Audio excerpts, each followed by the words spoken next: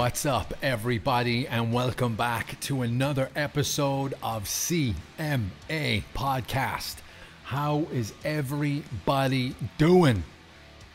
Guys, this episode of CMA Podcast is brought to you by Lucerner Beer. Do me a favor, guys. People of the Lucerne area, go buy yourself at your local store a Lucerner beer. It is delicious. It is ice cold. It is so smooth, and I absolutely adore it. Yeah, there you go, guys. Sponsored by Lucerner Beer. Here's what I want you to do.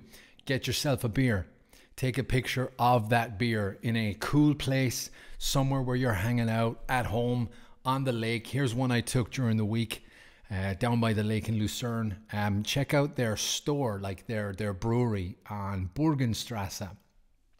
I think it's Burgenstrasse 16 in Lucerne Stadtzentrum. Just go buy a beer, take a picture, put it on your social media, tag them, tag us, and be in with a shot to go and get yourself a free case of beer directly from the brewery. Yeah, guys, they've put their trust in us. We absolutely love them, and we just want to help local businesses with platforms just like this. So that's the goal. And what I want you to do, as I said, is take a picture of yourself drinking the beer, put it on your social media, add this hashtag down here, hashtag CMA Lucerner Beer, and every month whoever has the coolest picture will get a free case of beer directly from the brewery.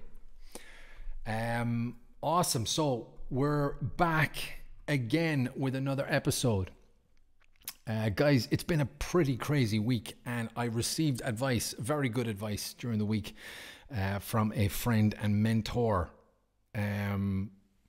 Negotiations, anything to do with the gym, in real time. I'm saying too much.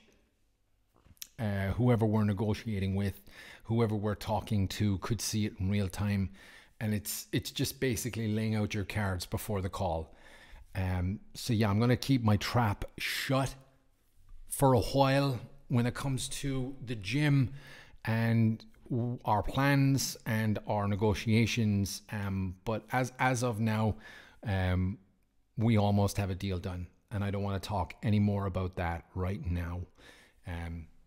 Just for obvious reasons. I realized how to grow a podcast is you got to be genuine, you got to be upfront, and you know it's working, but there's too upfront and there's too much information that goes out in real time, and I have to be very careful.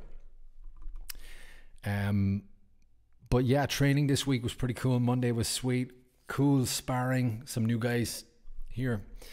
You know, watching a complete novice, watching someone who's just exploring boxing for the first time, and watching their success and progress, and you know, it's super inspiring. And then seeing someone who's quite good, and watching them improve some techniques to get them to the next level is awesome.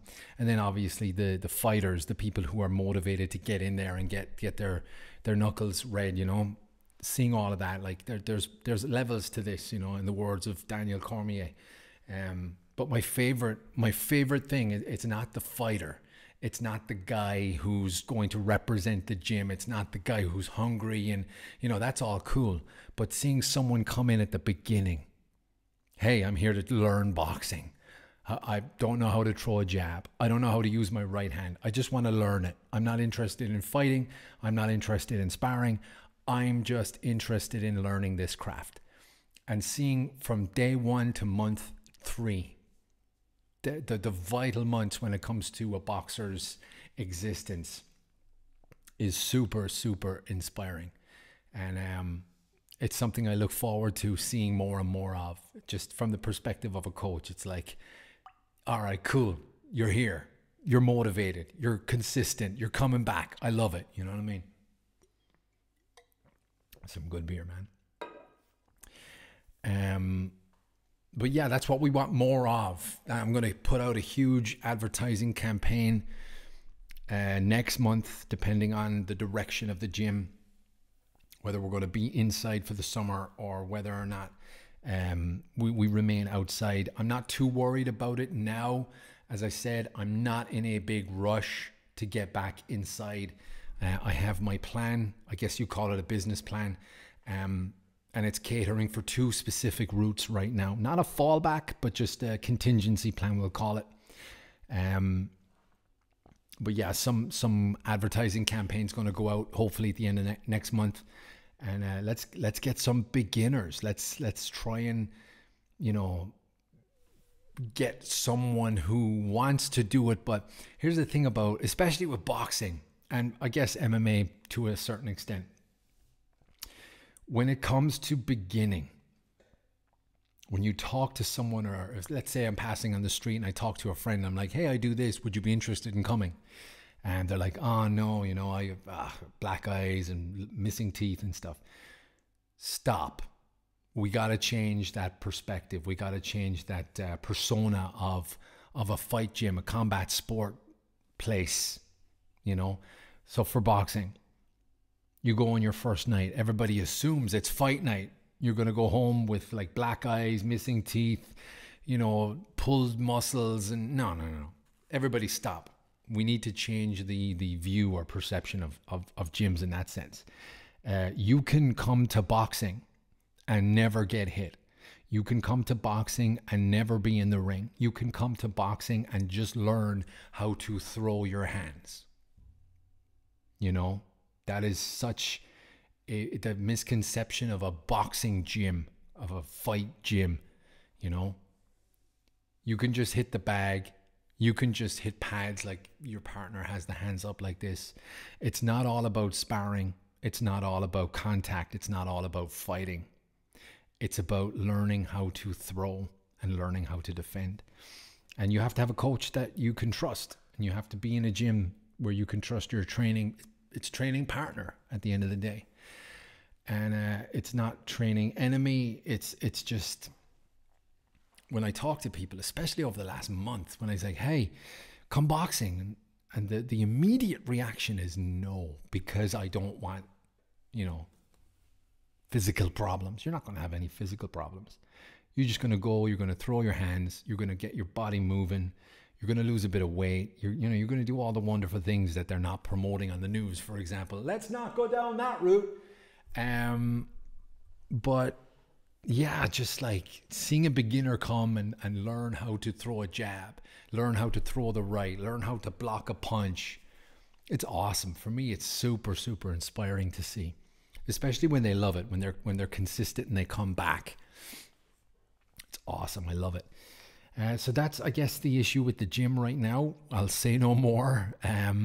But I'm positive. I'm very, very hopeful. I'm positive, and let's see what happens. But it's going to be a slow process. That I can definitely say, it's going to be a slow process. But we consistently, every week, will provide and offer training. As of April, again, depending on how it all goes, I'm going to have to start charging for classes. Anyone who doesn't know, if you're a new listener, we got out of the building that we were in. We decided we're going to give classes outside. I decided, because I had a job, I'm not going to charge for classes. We're all just going to hang out. Making money right now is not a big priority.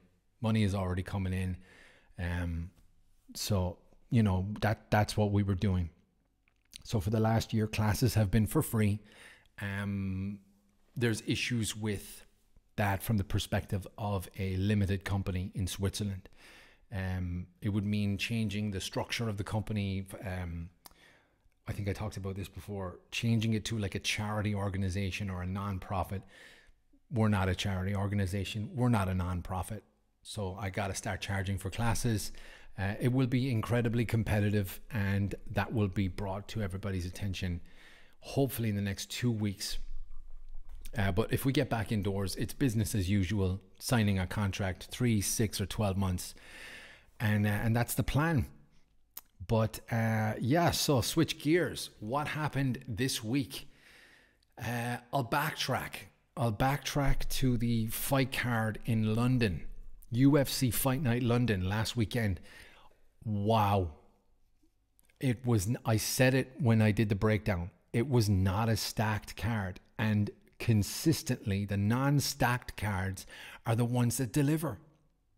I should have said that. I should have acknowledged that. You get these hugely stacked cards and they end up being split decisions and everything is 3 and 5 rounds. There's no holy shit moments. But the London fighters, like not the London fighters, sorry, the UK fighters delivered. There was some unbelievable knockouts. There was some unbelievable striking. Phenomenal jiu-jitsu and wrestling from the UK fighters. Like anyone who knows combat sports, MMA, especially in UFC, the college wrestlers in the US who've become MMA fighters dominate wrestling, the wrestling aspect of mixed martial arts. Ireland, UK, not so much. Then you go across to Eastern Europe, then Dagestan, Russia. You got all of these killers who are just like, you know, Khabib with his wrestling of bears when he was a kid. You had these phenomenal takedowns and scrambles from the UK fighters this weekend. It was phenomenal. I won't touch on the whole card, but Tom Aspinall versus Volkanov, unbelievable striking. A coach's dream when you've got a fighter who puts his punches together. Those vicious 1-2s, not just a quick jab, not just a quick right hand, but these vicious combinations, these 1-2 left hooks, uppercut, left hook, straight right, 2-3-2s, double jab, right hand, fake overhand right into the single leg takedown. All of these combinations were happening, and it's like, you know, my coach Jake was telling me, God damn it, these guys are like, it's like playing PlayStation. You just have the controller and yell it out and they do it. Phenomenal to see. Please tell me my computer does not need a reboot in the middle of this podcast. No, we're good. Almost had a freak out there. And yes, Meatball Molly McCann. Jesus. In the words of Nick Diaz, we're throwing spinning shit now. Unbelievable. That spinning elbow to the chin. Unbelievable knockout. Tom Aspinall I covered. Now I want to talk about what is being said in the news and what is being said and repeated and regurgitated by people who just don't truly know what they're talking about, and it's just being reposted, and then this narrative comes in. Paddy Pimblett is this new hyped amazing fighter. Goofy looking motherfucker. He's being pushed by the machine. Dana White is behind him. And his salary came out. His purse came out for fight night at the weekend. We'll pop the P there. Pretty much sold out the O2 Arena. Huge hype behind him. And he got $12,000 to fight and $12,000 to win.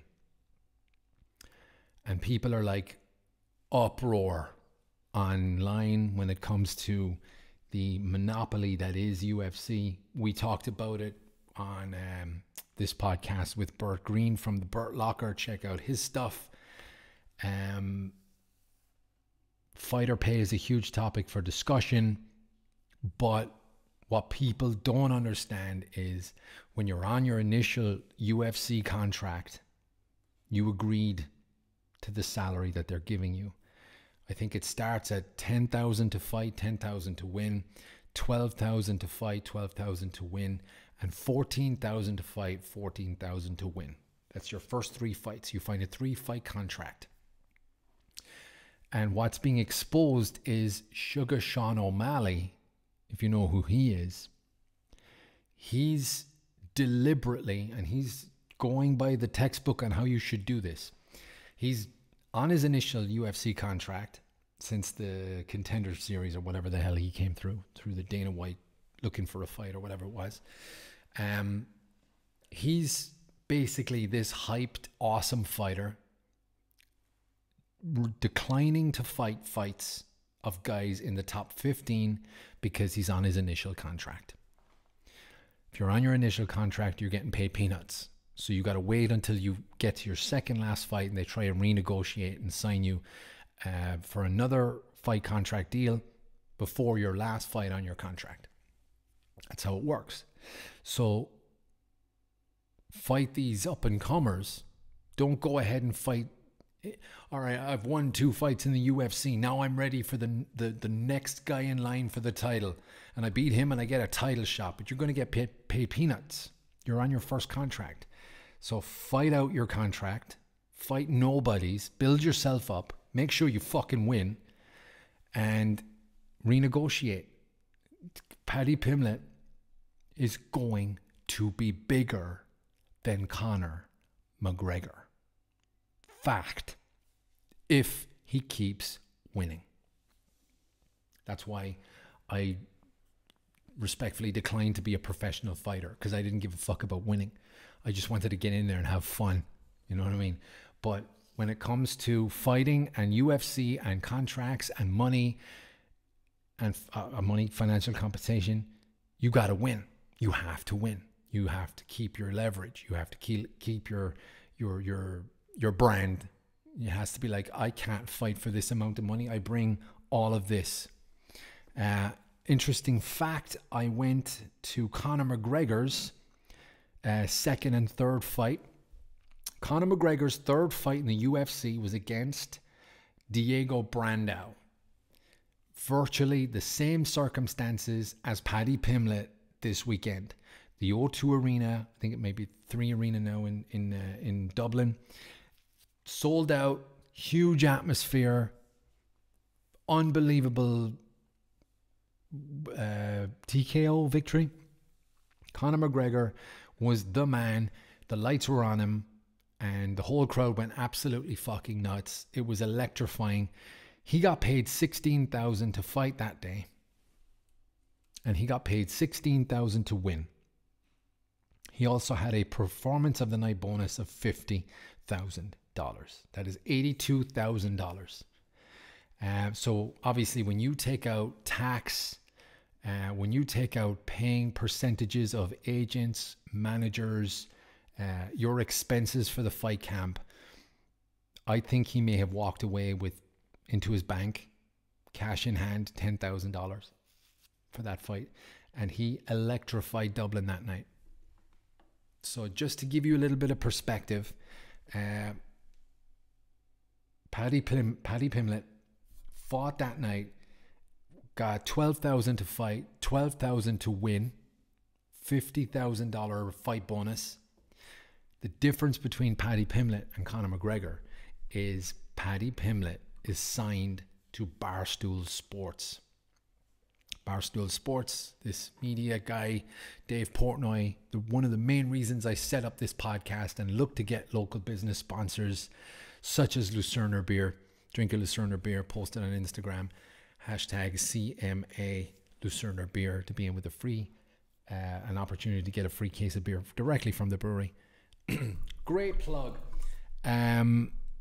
But he signed a 7-figure sponsorship deal with Barstool Sports. Now, 7 figures, is that $1 million? Is that $9.5 million? Who knows? But it's undisclosed. Conor McGregor didn't have any of that. Conor McGregor was just big in the small circle of MMA and only really became huge when he beat Jose Aldo, when he went on to beat Alvarez, and when he fought Floyd Mayweather. Paddy Pimblett, if he keeps winning, will be bigger than Conor McGregor. My opinion. I'm rooting for him to be bigger than Conor McGregor. I love Paddy Pimblett. I love his attitude. He's one of the guys, you know, the hair could do with a shave, for the love of God, but I absolutely adore what he's doing. and I think he's gonna be bigger than Conor McGregor. Just my opinion. But yeah, looking through some facts, yeah, Conor McGregor's initial contract, he was pretty big, but he didn't have the machine behind him from the get-go. And Paddy has 2 fights in the UFC and is already a superstar. His social media has exploded. People know who he is. He's unique. He's just got to keep winning. And I think he's got the skill set to do it. So let's see what happens there. But yeah, great fight night in London. God bless those British people. Love them, all of them. Another quick word from a sponsor, guys. Guys, this episode is also brought to you by lolatong.com. You've heard me talk about them before. I'm going to keep talking about them. Again, a local business here in Lucerne. Fashion, something that I'm trying my best to get better at. Yes, I'm wearing a Thin Lizzy hoodie right now. It's because I like Thin Lizzy. I like all of their music. But I'm not talking about Thin Lizzy now. I'm talking about lolatong.com. Go to lolatong.com. Have a look at their fashion, their accessories. I got the dad hat right now, and I fucking love the dad hat.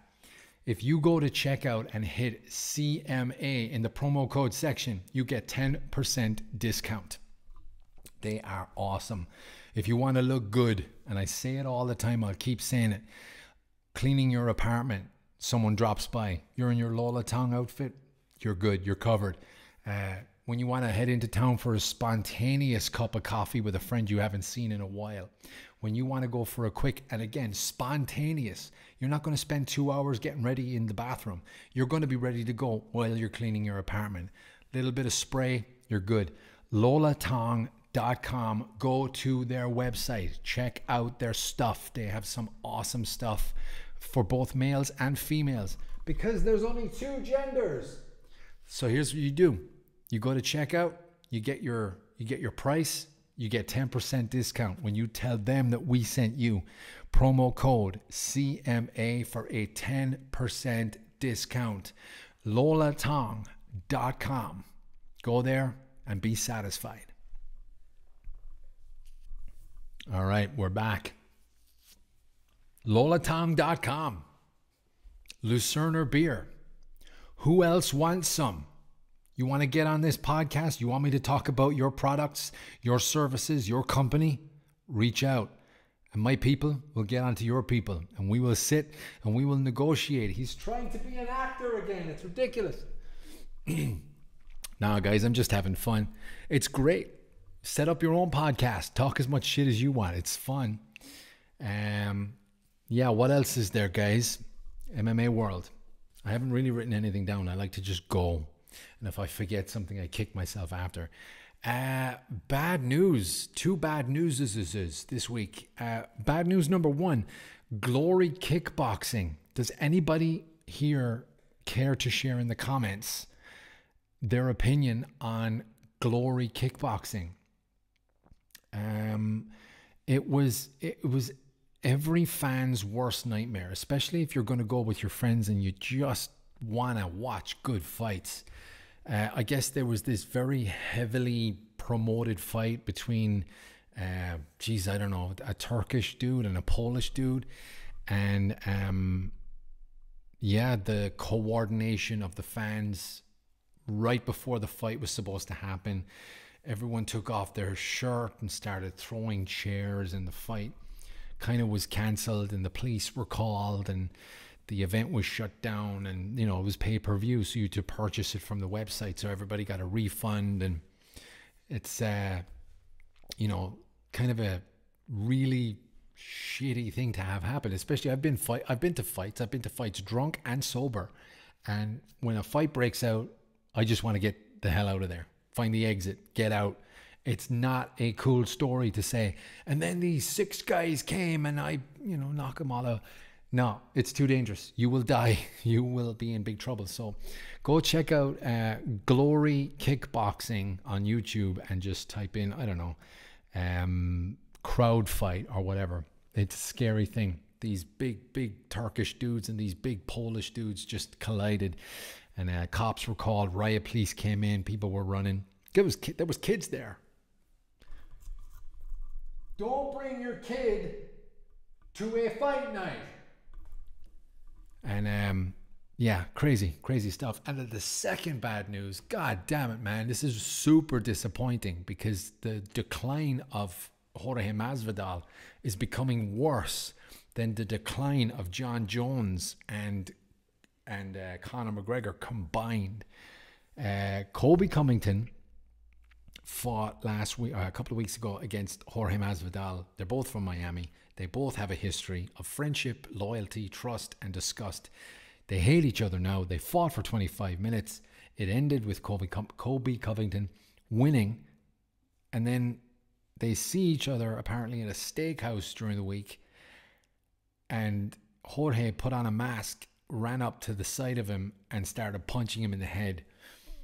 "Sir, you had 25 minutes," is the quote from Daniel Cormier. "You had 25 minutes to do it, and now you decide to do it, and it's a felony." I always say, boxing, MMA, whatever, jiu-jitsu, it's the most fun you can have without getting arrested. And he goes and sucker punches Colby, and now he's facing felony charges, and it's all depending on if Colby wants to press charges. And I think he will, just to teach him a lesson. But it's just, ugh, guys, come on. We're trying to represent the sport here. We're trying to have a good persona on us not being animals fighting on the street, shaved head, tattoos, you name it. And you go and do this? Jorge, sir, come on, man. You're better than this. You were the BMF. I don't know. Fuck. It's tough. It's tough. But hey, what are you going to do? We got some cool fights coming up over the next couple of weeks. I will have another guest come on, I think, next week. On top of that, Bert Green is coming back on the podcast for a UFC 273 breakdown. Always like talking to Bert, despite the fact that he's British. But we have transcended these cultural boundaries over the last 400 years. And yes, they have the 6 in the north, but we have the 26 in the south. And I'm not holding any grudges. Or am I? I don't know. He's trying to be an actor again. It's fucking ridiculous. Guys, I'm very, very tired. I'm very, very hungry. So I'm going to get off this one now. Thank you very much for listening. Thank you very much. The views are going up. I'm rather surprised. I thought people had enough of me now, but the views are going up, and I am very happy with that. The only thing that helps, guys, is interaction. So the clicking of the like button is so important. The quick, fast comment is so important. If you see it on my Facebook, just click share. Have your friends listen to me if you want. But I would appreciate more likes, more comments, and more shares. Subscribe if you haven't subscribed. You know, just I'm doing my best here, trying to get genuine, unique, and entertaining content out there. Not many F-bombs today, so I'm very happy about that. But what I want is more guests. That's the ultimate goal. I don't like talking into this microphone by myself. I like to bounce a conversation. If you have anything to say about anything, politics, religion, corruption, the banking system, taxes, music, fighting, you name it, I'll sit down and I'll talk to you about it on this podcast. I want more guests. I want to bounce more conversations. Do me a favor. Just hit the like button. Just hit me with a quick comment. You've no idea how precious that is and how much it helps. Algorithmically speaking. Is that even a word? I don't know. Guys, thank you very much for listening once again. We will be in touch. Follow us on social media at City Martial Arts on Instagram, and also CMA Lucerne on Facebook.